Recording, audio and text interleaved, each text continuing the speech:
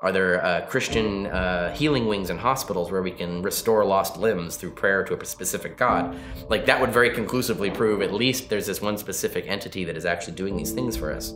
And then you could still debate like what the exact attributes of that entity, but there would be no doubt at that point that they exist at least.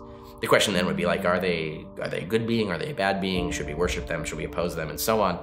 That would still exist, but then you would still answer those questions by looking at the evidence of the overall interaction of that being with our world and with us, and how much that being is supporting human welfare, supporting human justice, and things like that. So we could have had a world that had abundant, conclusive evidence of the existence of God. What we found is the exact opposite of that, which is really weird. Like, why would God make the world look exactly like we would expect it to look if there was no God? That's bizarre, and of course it's really hard to explain that.